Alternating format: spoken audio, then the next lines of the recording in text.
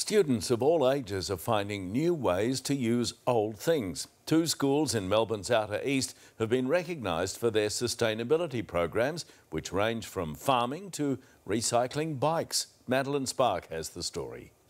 Mawson Sunderland works part-time as a bike mechanic, but this is his passion project. I went around and collected some bikes off hard rubbish in the local area. So we've been fixing up bikes that were destined for the tip. The refurbished bikes will be shipped overseas for nurses in the Pacific Islands. Some countries aren't lucky enough to have ambulances or cars for the medical staff. It's one of the many sustainability programs on offer at Mount Lilydale Mercy College, which has just won a 5-star award from Sustainability Victoria, which runs the ResourceSmart Schools program. We have a vineyard, we have heritage fruit trees, and we have livestock. That's where you'll find Inara, who's part of the Young Farmers Club. Some people just need that bit of extra time outside of a classroom to have some hands-on education. Up the road, Wandon North Primary School was recognised in the awards as well. It built this kitchen garden in the past year. Do you love getting out here in the garden? Oh yeah, love it.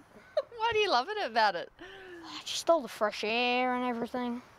So nice. Even the materials used to create the garden were recycled. The trees that fell down in the June 2021 storm, that wood would have just been chipped, but instead it was repurposed and milled and it's turned into our beautiful garden beds. Since 2008, the program has reached around 1,600 Victorian schools, and together they've planted around 5 million trees, and they've also saved on their energy bills. Most schools start doing simple things like saving energy. Madeline Spark, 9 News.